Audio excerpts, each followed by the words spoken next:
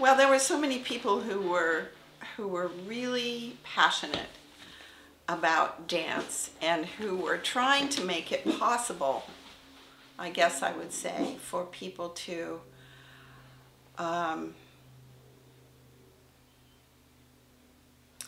dance, to make money dancing, to be able to be an artist for their career rather than to be you name the job and an artist on the side.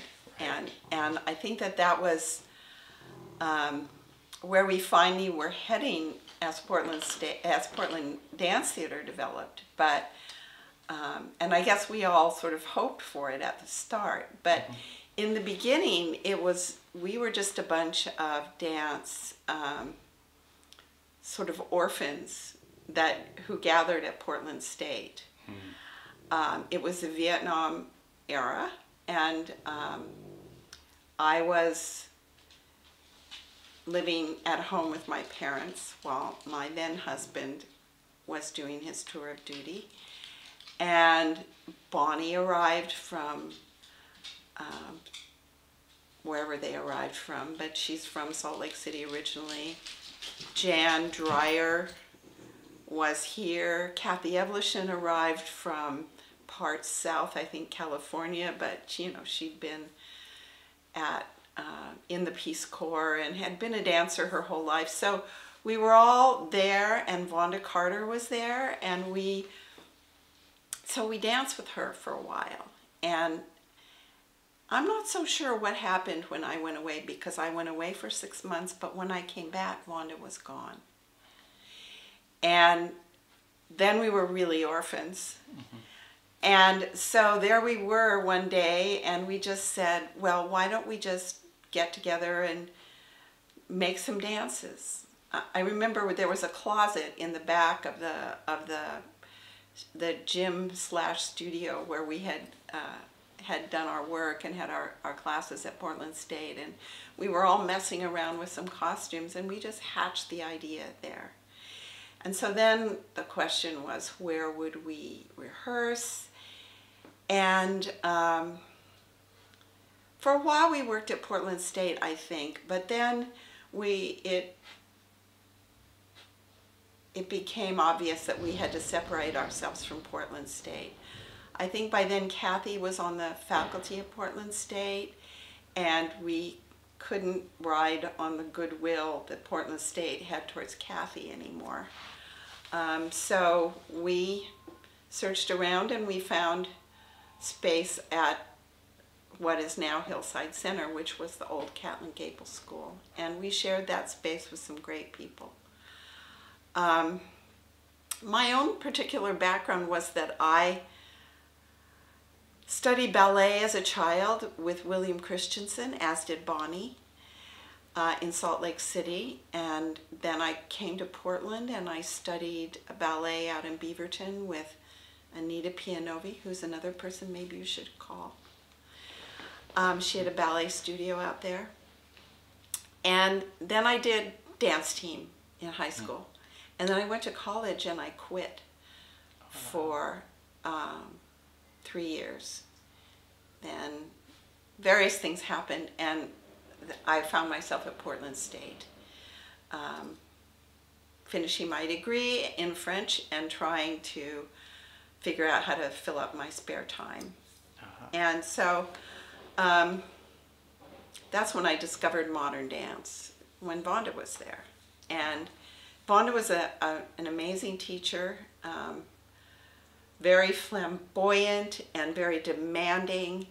And at that time, I knew so little about the current state of contemporary dance or modern dance. In those days, it was modern dance, because we had just come out of the deeply Martha, Martha, Martha time. And so Jan Dreyer, Jan McCauley, had been at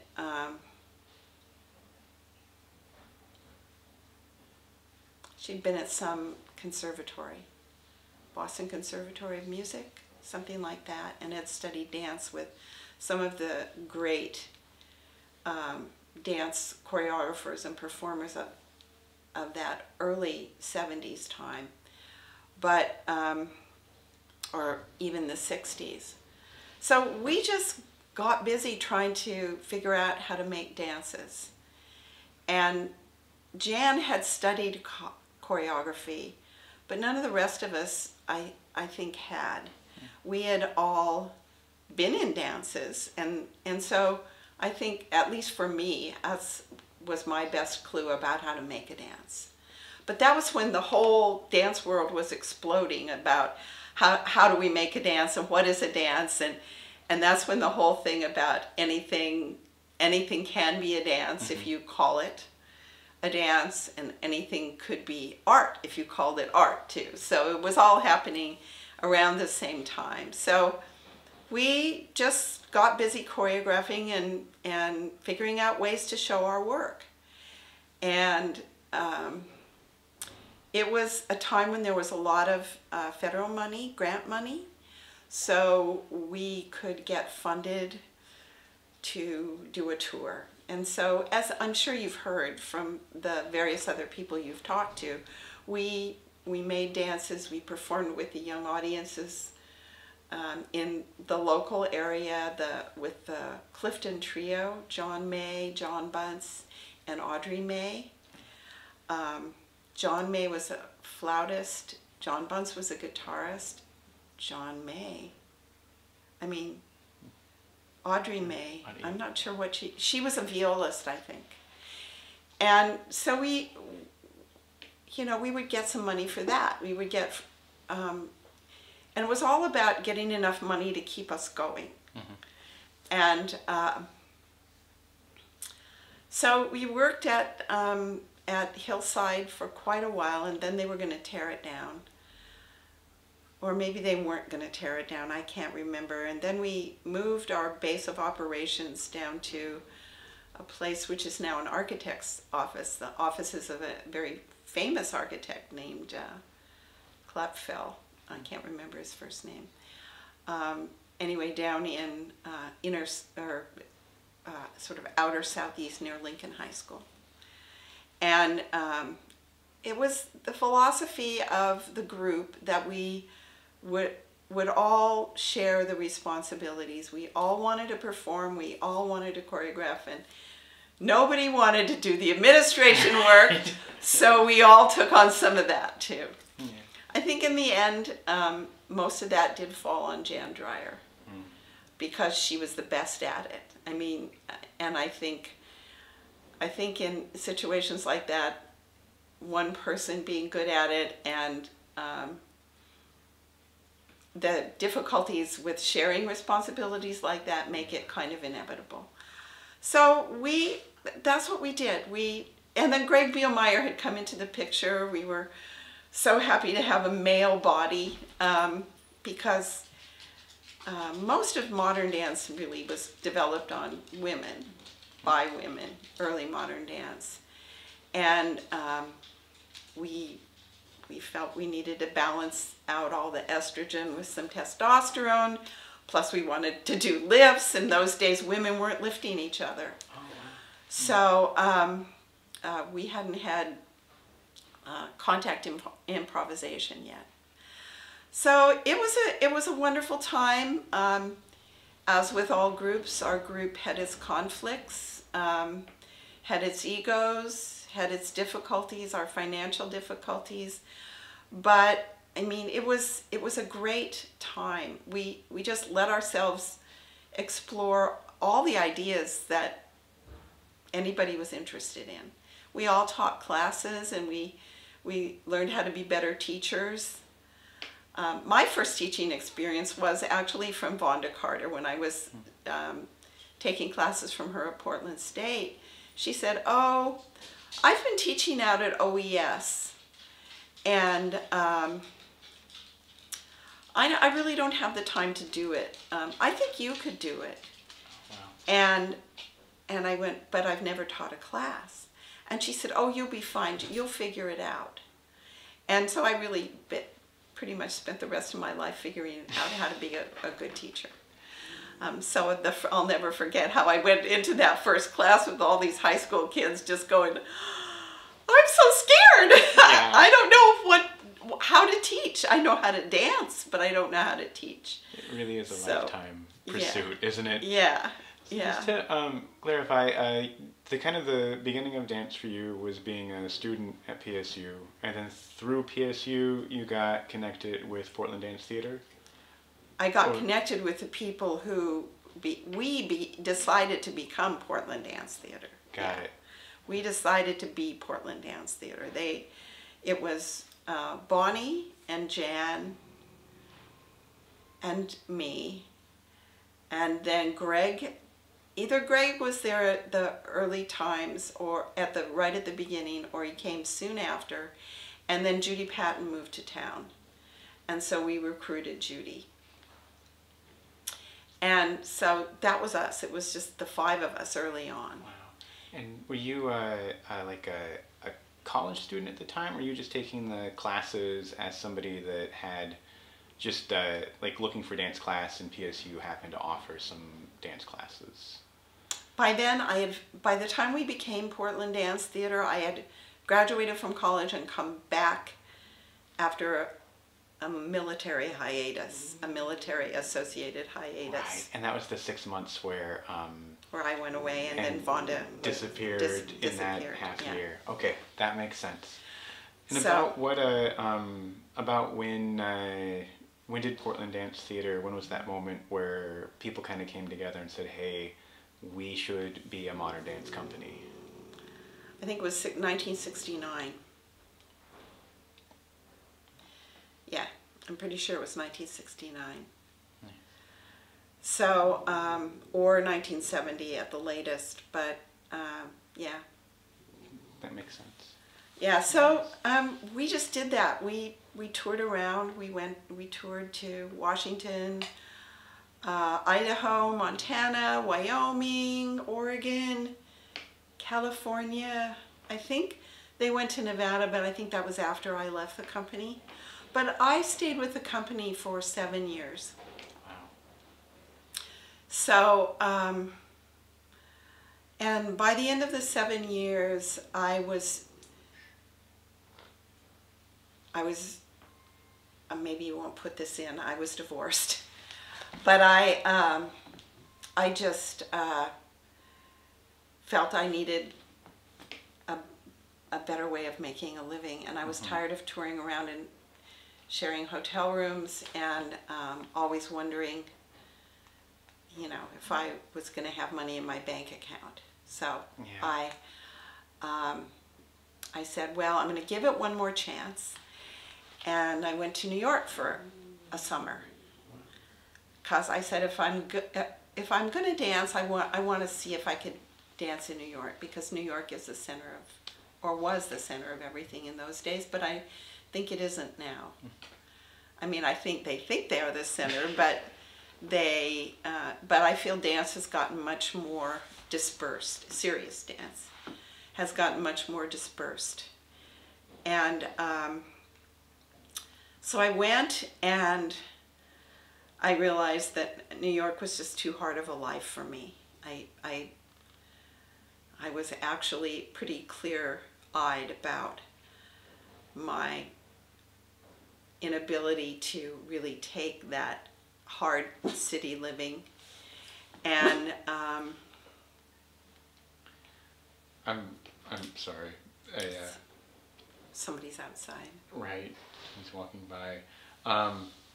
So I came back to Portland, and I said, I'm done. I'm not going to dance. I'm going to do anything else. So what did you do? I couldn't figure out what I wanted to be when I grew up. So, I knew I didn't want to be in business. I'm sorry, I'm gonna... I don't want her to interrupt the interview. Yes, mailman's coming, that's true, that's true. Tennessee, you're being too hard, okay? I'll be right back, Pat, sorry. Okay.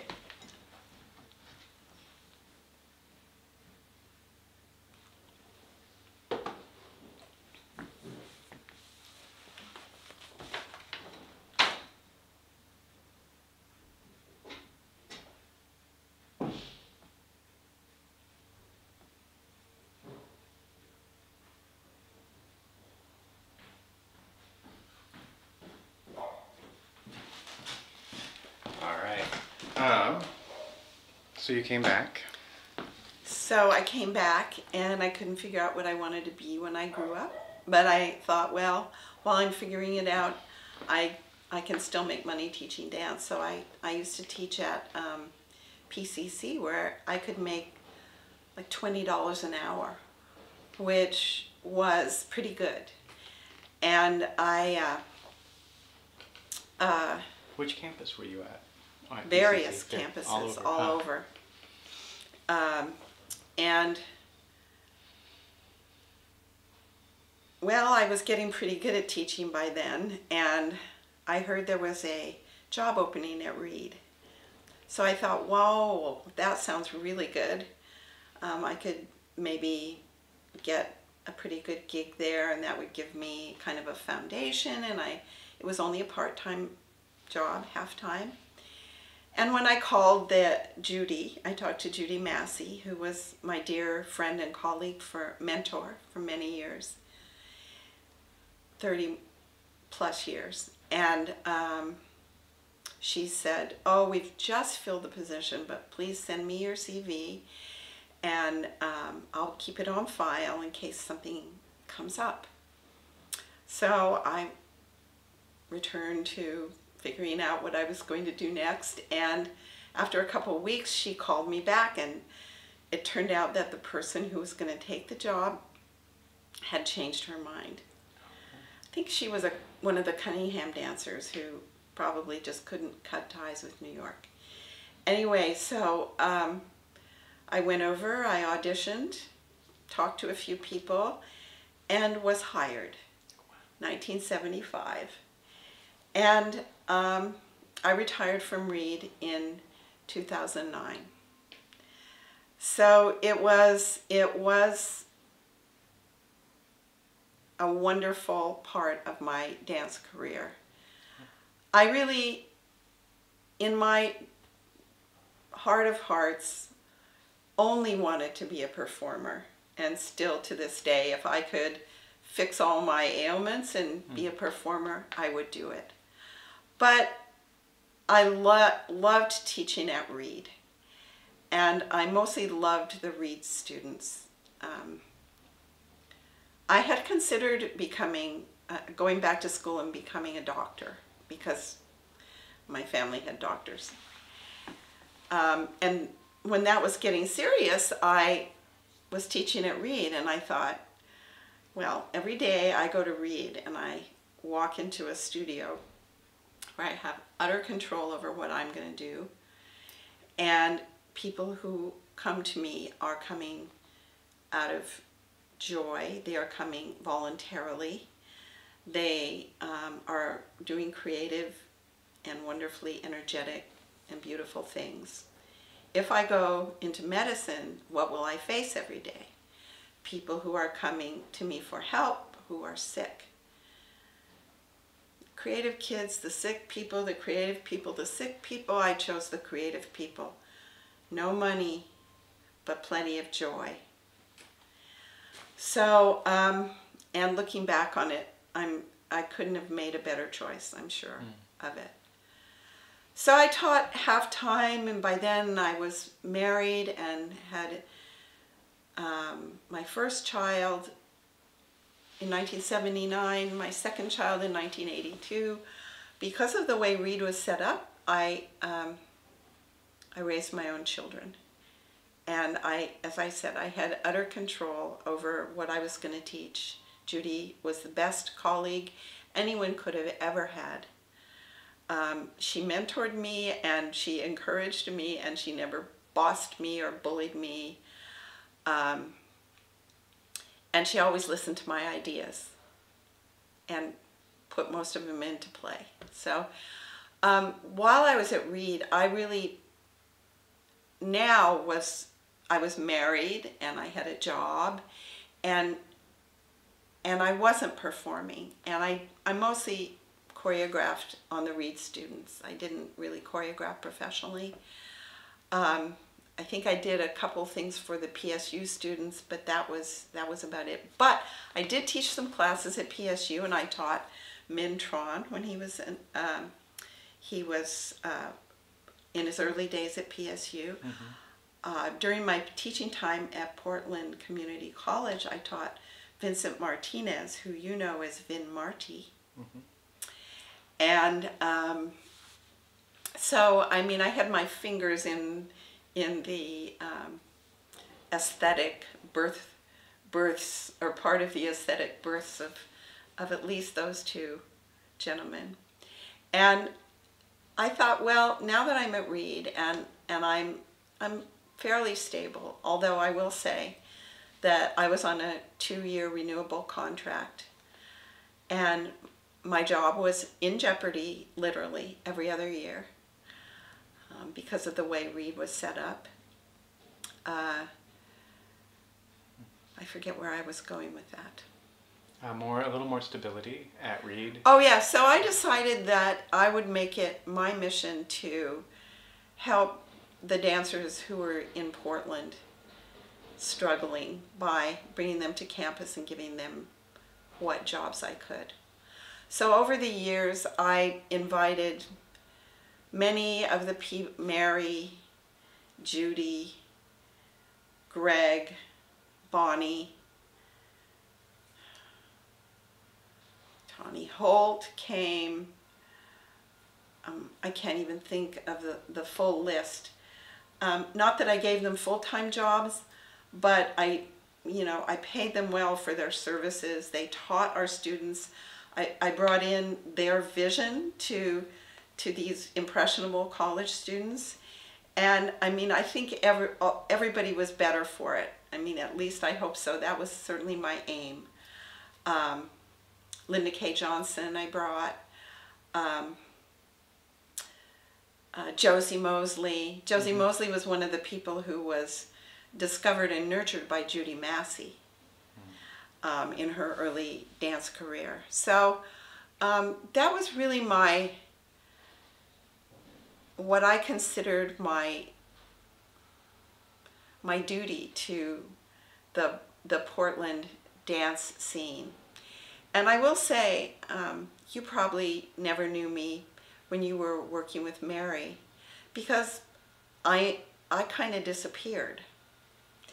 I only had enough energy to do 3 full-time jobs, mm-hmm.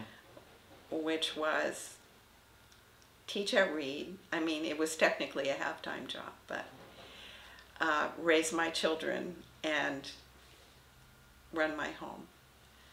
So I disappeared off the Portland dance scene, mm-hmm. and I mean, I did go to concerts back in those days, but other than that, so that's my excuse, and I'm sticking to it. I think that is a choice that a lot of people that are going into teaching jobs, like I feel myself balancing the same thing as I get more involved in teaching dance. Where are my priorities and how much energy do I have to fulfill those priorities? Where are you teaching? I teach at Lewis and Clark. Oh, okay. You're teaching at Lewis and Clark. Yeah, great. Yeah, I've got but it's like a 1-year renewable contract there, and they've scheduled me. Absolutely. They have a plan for like the next 5 years, like, oh, we want you to teach this in like the fall of like 2018, but I'm like, that's great. How about a 5-year contract? I'm like, no, sorry, you're just for your position. We just have 1-year So yeah, it's same story, different school, different time, but it's the same strategies for cost effectiveness. Right. Well, I will say that for years, Judy and I lobbied for more FTEs in the dance department, and when she actually achieved the half an FTE for my initial job, someone on the faculty announced in the full faculty meeting that if we were going to put money towards this position, maybe we should put money towards underwater basket weaving too. Wow. And over the years, as I became more and more comfortable at Reed, because at first I was terrified, I knew everyone was smarter than I was, and I didn't, and I knew people's attitudes toward dance. Although I knew my students loved it. And the people who were in our building were joyful. The rest of the campus was, oh, we are so stressed, we are so stressed. But in our building, it was like, we are joyful. Mm-hmm. And so it was a struggle to kind of make help the rest of the faculty understand that we weren't just a service. We weren't just for relieving stress. And so Judy and I, always had students take technique, compose dances, and write about what they had seen or what they had done. And that's how we justified our legitimacy on a liberal arts campus. But it was my mission, actually, to make dance better known in the faculty. And so as I became more comfortable, I got to know more people and sort of help them to come over and see dance and understand that dancers also use their brains. Dancers write, dancers compose. Maybe making a dance phrase equals making a sentence, or is analogous to. And people would say, oh, I had never thought of it that way. Mm-hmm. And so more and more dance achieved legitimacy on the Reed campus. And I think because Judy was much more shy than I was, it was my job to do that, my mission. And so we got another half an FTE. So then we had 2 FTEs. And I think that was after Judy had retired. And Carla and I at the time, Carla was my student. Oh, wow. Yes. And then she was my accompanist. And then she was my colleague. Look at that. And she and I decided at the time to, instead of making 2 full-time jobs, that it would be better for our students to have more different faces in the department. So we went for 1 full-time and 2 half-time jobs. And that was a huge sacrifice for Carla, because that meant that she would still be half-time, because by then I was the full-time person. Mm-hmm. And I will say that after 27 years on the faculty, and me bringing it to the attention of our president, Colin Diver, that it was possibly illegal and probably immoral for them to have kept me in limbo, in employment limbo for all of these years. I was granted tenure and full professorship in the Reed faculty after 27 years. And it just, it caught me utterly by surprise. I had no idea they were doing it. They did not ask me for a dossier. They just finally did the right thing. And so I had been planning to retire, but I stayed on a few more years. And yeah, I mean, we were in a really great position to bring our students to Whitebird, and we had a great collaboration with the Whitebird people, and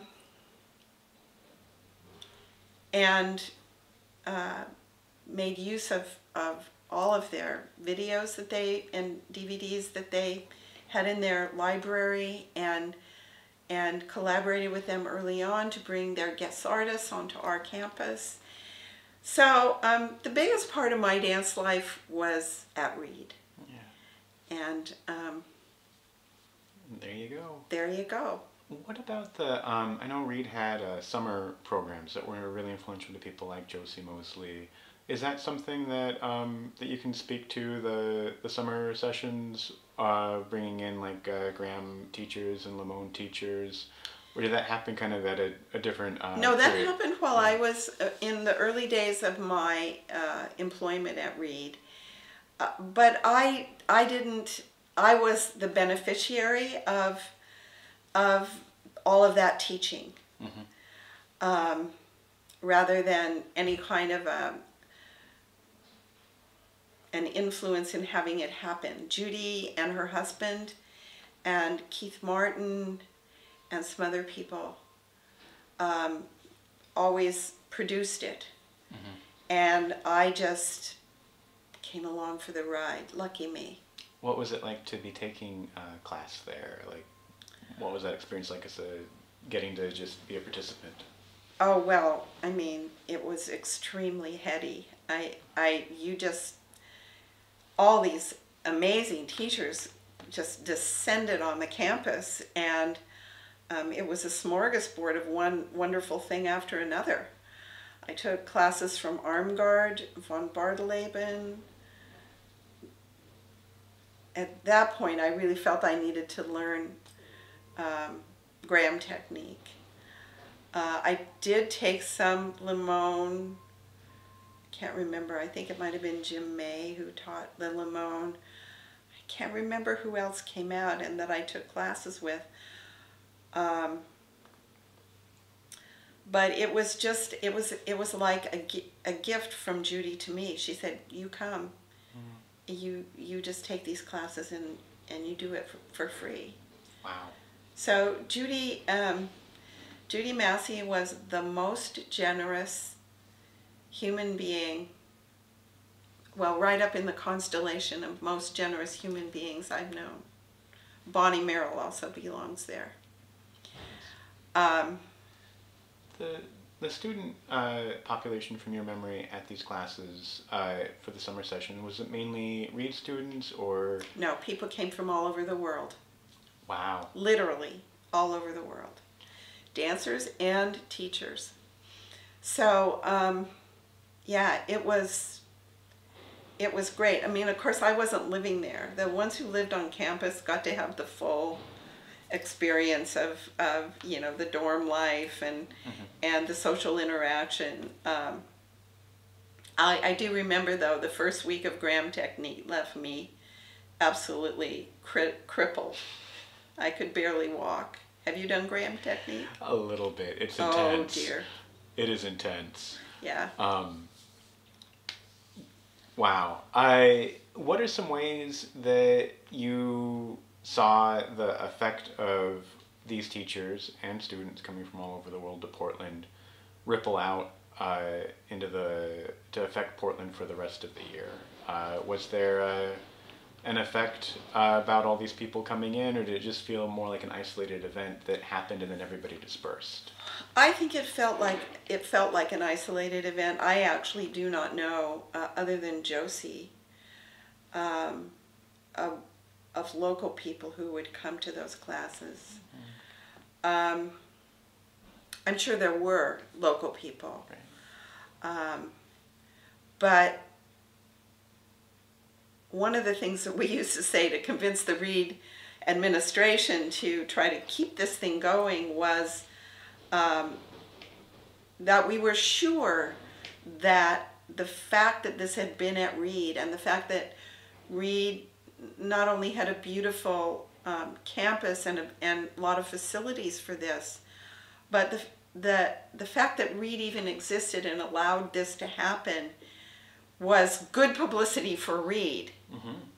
Totally. And so so we use that on the administration for, you know, for our own purposes. And I will say, in the end, not only did we get Judy Massey's Just for Spite theater built, not just for spite, but she used to say, we'll call the new theater the Judy Massey Just for Spite theater, because nobody would build us a facility, and we were teaching in a gym with a hard floor.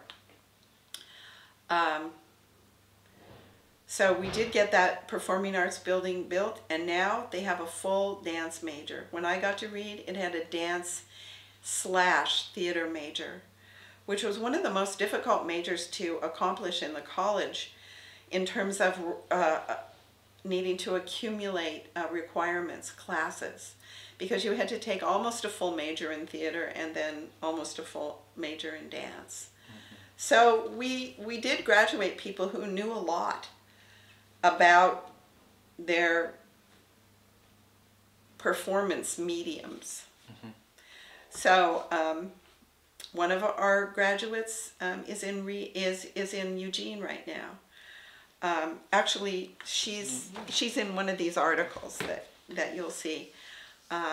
She has become actually known around the world for her teaching of early childhood dance. Oh, wow. After she left Reed with her dance theater major, she and her husband ended up in New York, and she studied at the New School and became very interested in early childhood education and dance. And now she's just a powerful voice in that part of Oregon. Who's this? Rachel Carnes is her name. And she met her husband, Ben Brinkley, who's another Reed grad, in dance class. So, it's a sweet story. Yay dance. Just one last thought about the summer program. When did that end? What was kind of the cutoff on that? Oh, I can't remember. I can That's try to okay. look it up. No worries, it's all right. And I know it's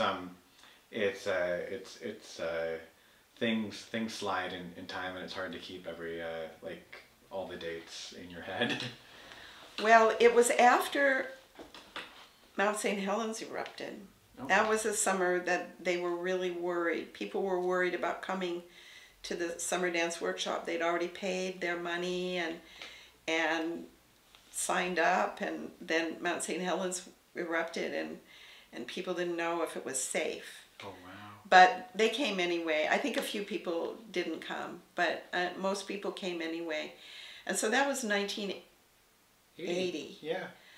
So I think it was a few years after that. The reason it had to end was because Judy and Dick Tron, her husband, were taking out a second mortgage on their house to pay the upfront costs associated with putting on the workshop. They recouped it every single time, but they could not take the stress of it anymore, and the college was asking more and more for rent. The college was not really that friendly to dance in those days. Wow. Yeah. Wow. So it just gives you some idea of Judy Massey's dedication to dance and to that project. Yeah. And I think you just hit on something that I think is something that I really want people to understand, is that these programs don't just happen. There's a lot of individuals that make a lot of personal sacrifice of time and finance and just like emotional Right. space to be able to make something that's so beneficial happen. And then I run into so many different obstacles along the ways. But that's, I feel, the backstory that's often hidden or forgot. Yep. And I feel that's really important to remember and understand all that effort that happened, so that we can A, be realistic about what we're doing, but B, try to minimize that effort and know that like that was unsustainable, asking people to like take a second mortgage on their house. That was just crazy, right? Yeah. But they had to fly everybody out here, all the dance artists. They had to pay for their lodging. They had to pay for some insurance. The college asked more and more rent. It was too bad the college to take that position. But I think that I'm not sure what they do now. Because when I retired, I just stepped back. I thought it was Carla's department now. Yeah. And I should not interfere. I wanted to say to you that there was somebody at the University of Oregon who was writing articles, and maybe she did a thesis. Anyway, you should check the University of Oregon about the history of dance in Portland. Oh, wow, great. I don't know who she was, but there was somebody who was doing that. It may have been as many as 10 years ago. Okay. But there's some thesis at the U of O about Portland dance history. Is there? Yeah, I mean, well, I don't know. Okay. She was writing articles, and I heard she was thinking about writing something larger. So I don't know if it was part of a thesis project or what. Interesting. You know, if she's working towards her master's or whatever. So cool. I will follow that lead up and dig around and see what's there. Are there any other thoughts that seem important? I mean, that was beautiful. That was a lot about Portland Dance Theater and Reed's impact on bringing in guest artists to the Portland dancers, as well as bringing in other artists for Portland dancers to go to. That's all themes that I'm really interested in exploring in this film. yeah. But I mean, just before we end, if there's any other thoughts or things that seem important, I want to make sure you have a chance to that we're not just glossing over or skipping anything that seems worth talking about. Well, I will say to the college's credit that that they are much more conscious of their responsibility to the greater Portland community, all communities in Portland, than they used to be. So I think that that there's more of a sense of participation of Reed in Portland. And I know for sure that that the dance department at Reed is inviting Portland in more. They have a new faculty member named Victoria Fortuna, I think is her last name. Do you know her? I do. She's doing that community dance project, which I think is really nice, and will help bring ideas that people seem to fear. Ideas about moving, how do I move my body? Mm-hmm. Can I move my body in any other way than what is utilitarian?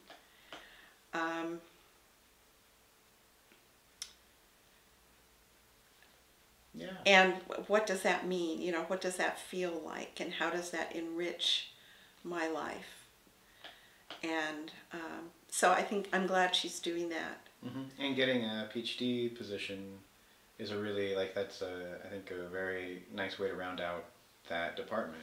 It's, right, and it's a tenure track position too, so we'll have possibly 2 tenured professors in dance at Reed, so that's and really a major. Great. That's a big deal. And a major, yeah.